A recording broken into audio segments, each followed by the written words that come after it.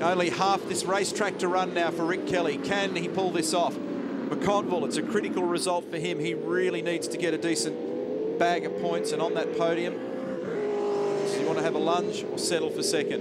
Well, it's good bargaining position for Cameron McConville. Tander almost certain to leave Gary Rogers Motorsport next year. So will Cameron be the senior driver there? Will someone else come in and assume either a number 1 or an equal footing? Look at Bright closing in as well.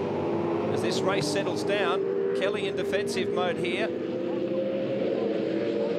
McConville not quite close enough under brakes. Oh, look at this! Get down there. Cameron McConville goes for the big move and pulls it off on Rick Kelly in the closing stages. That was massive. Into the main straight now. A drag to the finish here at Winton. And this is one of the great wins of the last few years. Cameron McConville. And they'll be dancing in the streets of Wangaratta tonight. How is that? Murphy gets home with no water in that engine. What about McConville? He's come from 40 metres out now, and unbelievably, Rick Kelly has just left a hole there, and he's driven straight through it. Yellow, we win that.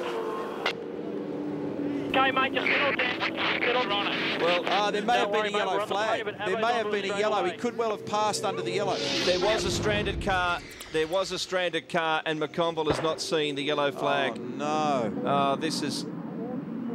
Well, hang on a minute. Rick Kelly's talking about the yellow flag. He's talking about going easy. Let's have a look here. Well, I don't know. We'll have to wait and have verification from race control as to what that's all about. Murphy's car is absolutely dead, but he just welded it together and got it to the line. Well, these guys might be in for a rude shock soon.